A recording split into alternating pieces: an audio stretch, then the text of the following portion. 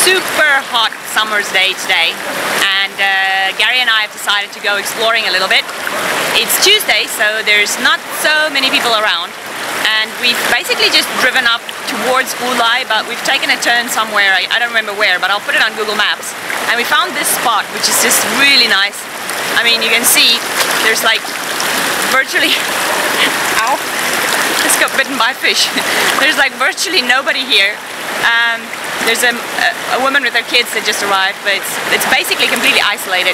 The only problem with this spot is there's no public transport that comes here, so you have to either scooter here or take a bus or a taxi or something like that.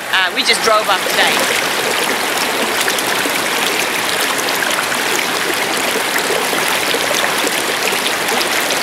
The water is really nice. It's cold, but it's really nice. It's a bit murky today because we had a typhoon just 5 days ago.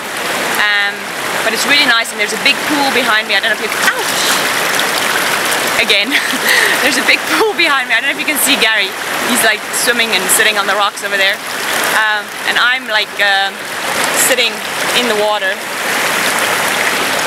And I'm getting bitten by some kind of little fish that come down the river, so I'm gonna head back to the big pool where there are no little fish.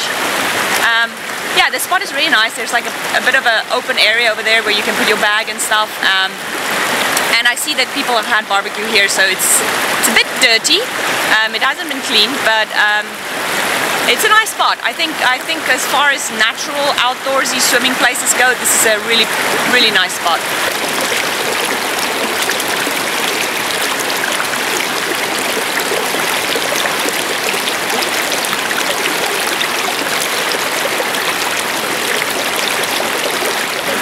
It's called Guang Xi. I'm not sure exactly if I'm pronouncing it right, but I'll write it down in Chinese and put Chinese in the pinyin on my blog page as well.